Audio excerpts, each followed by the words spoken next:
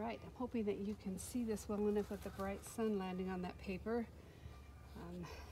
Like I said, I'm just going to do that bench, but I can do what I've always done before and figure out the angle. You might think, oh, the bench is sitting straight.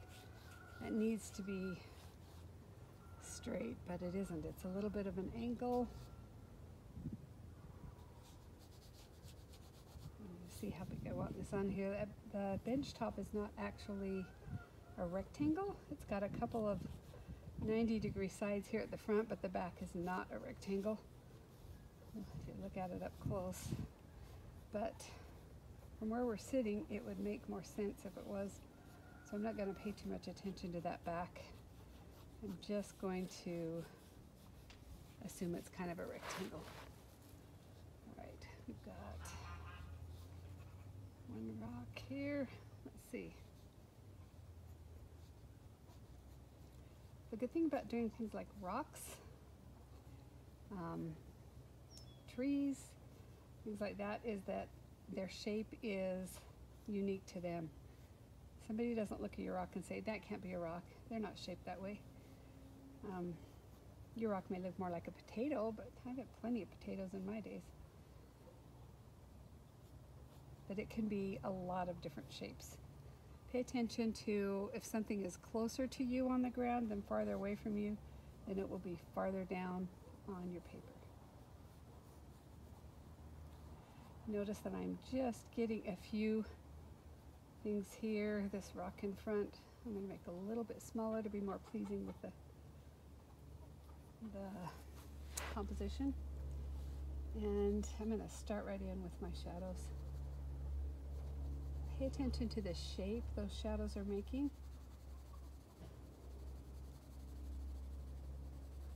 And if they are hard or soft edges. This edge right here is very hard. It's actually a cast shadow from the bench.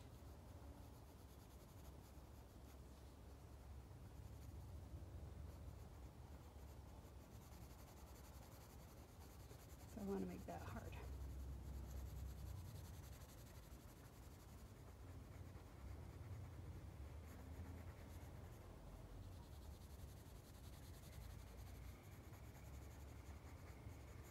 Now this shadow right here is the rock curving down and going towards the ground. So it's softer edged, and it will get darker as it goes down towards the ground. So you can see those two shadows. This is what's scumbling. We talked about this before.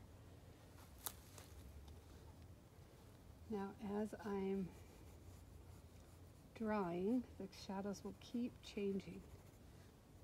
So there's sometimes I go, oh, I like that shadow even better, and I switch my shadows, but most of the time it's better to just keep what was originally important to you and not worry about changing them. You just have to make sure that you get that. So snap a photo to begin with. So I would snap a photo now so I did that just before I started this, so I don't lose what's going on. For this, I want you to just pick something simple. Like I said, I could do a lot more complicated things, but I just want to keep it simple.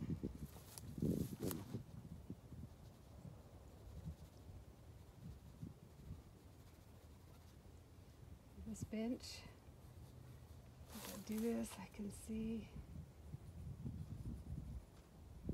some little shadows on this side, not a whole lot. And on this side, I'm going to keep those. I'm actually going to do them in a different direction than I did the rock. Come back and do the rock a little bit differently, because it's a little bit darker under there.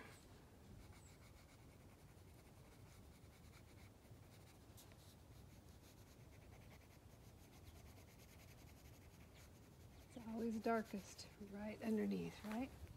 Now there's a shadow that's coming along up here, and it is on this bench right here. There's also some little shadows of leaves and branches. Less leaves this time of year.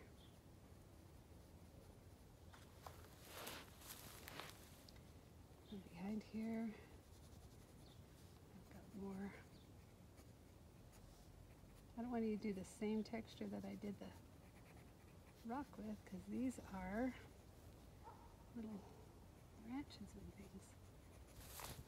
Okay, before I can do any more of that, I've got to get some of these little guys in front.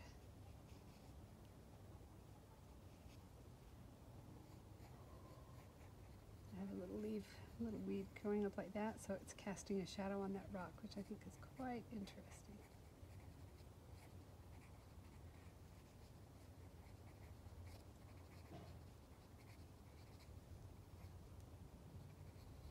Now, if I see one plant, I'll probably see more, but I don't want everything to be the same height, same size.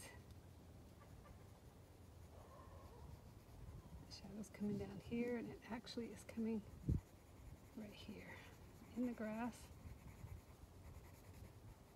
That's right.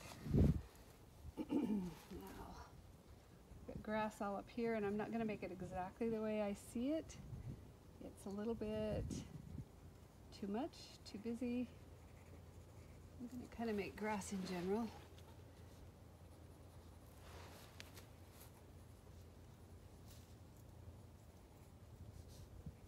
Just kind of in a few places to kind of indicate what's happening.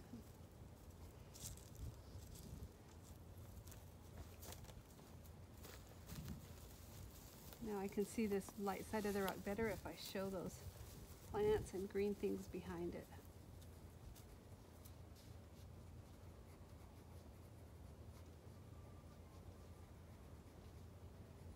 Put that in there. Okay, this rock is casting a shadow. If the rock is in shadow, there's shadow underneath. Excuse me, Gilbert. I just fed you, mister. And so I'm actually doing just like we did in our other assignment, negative drawing, where I've got grasses here in front, and I've got to draw what is not the grass, or what's behind the grass. It's a little bit darker here because I've got some shadows going on. You can see that begins to make the shadow.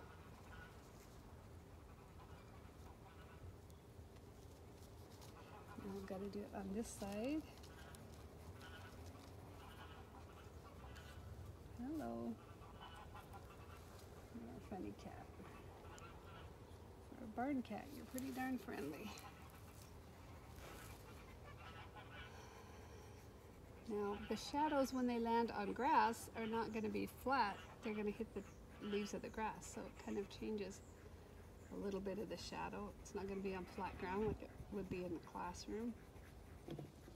So, you see some grasses in front of that. But we'll also see this bench is casting a shadow, so I can't just do the shadow of the rock. I'm doing the shadow of the bench and the rock. Come back and get that here.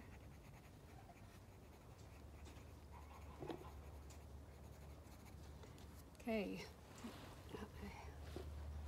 I have my bench, my shadow on the bench. Oh shoot, sorry.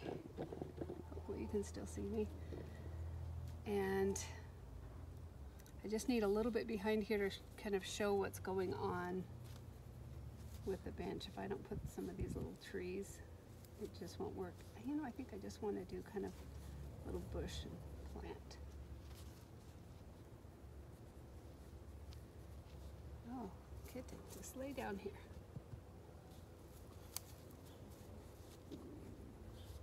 So if I do that, then it kind of shows the top of the bench. Sorry, cat is rubbing against the tripod there.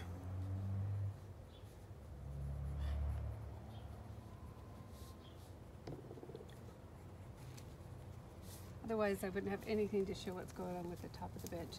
If I did that right in the middle and nothing on each side, it would look kind of weird. So I'm going to make a little break here and do some more benches. And now this definitely looks like barren leaves. You know, there's no leaves on this here. Get a little height there.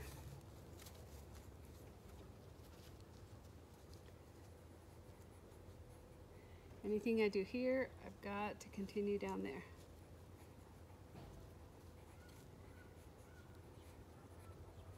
if you've got a child bugging you or an animal. Don't worry about it. This is not like a precious drawing. This is a fun sketch to see if you can get some values. I've got lights, I've got mediums, and I've got darks. And these darks I feel like need to be even darker than they are. Let's see if I can make that pop.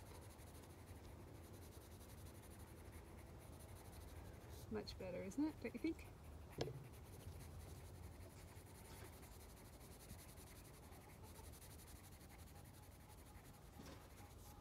Now if you can train yourself to do sketches, if you decide you want to paint, then you will be well served by being able to do a sketch and get your values in, because we see in values. We see because we have light. There, now that dark helps quite a bit.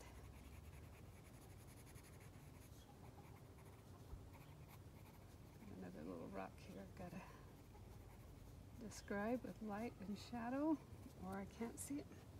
Okay, all done.